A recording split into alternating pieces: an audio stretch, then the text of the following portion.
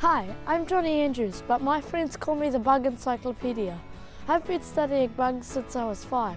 Let's go see what we can find today. I study bugs because they come in many varieties and they all have different sort of features and abilities which are all unique to each other, so they're very fun to study. So this is a baby native earthworm. This is just a young one, but they can grow up to about this long. The mother spider isn't around, but this is the egg sac of a sheet web spider. It possibly might have hatched already as it seems empty. But the sheet web spiders in New Zealand can grow up to this big, and they're very common around this part of the bush. These little bugs which are running around are native forest slaters. We have slaters in our normal gardens which have been introduced, but these are native to New Zealand.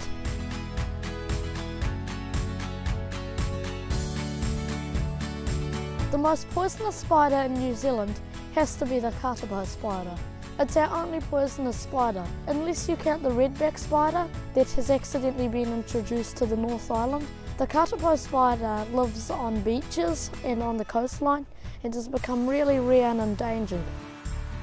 These are some of the most amazing different bugs which are found in all sorts of different countries.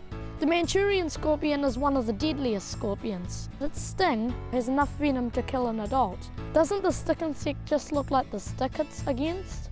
In New Zealand we have smaller ones. Bees, although they do not look much, are one of the most important creatures on earth. Without them we wouldn't have many flowers, as bees are one of the main pollinators of flowers. The migratory locust is a very large grasshopper. They can eat an entire field of sugarcane in less than 4 hours. I don't just like to keep and collect bugs, I also love to draw them. Here I drew some of my most favourite bugs, and here is one of my most favourite. It's all my most favourite New Zealand bugs. Millions of insects have been discovered, but scientists think there's even more out there. I'm going to keep looking.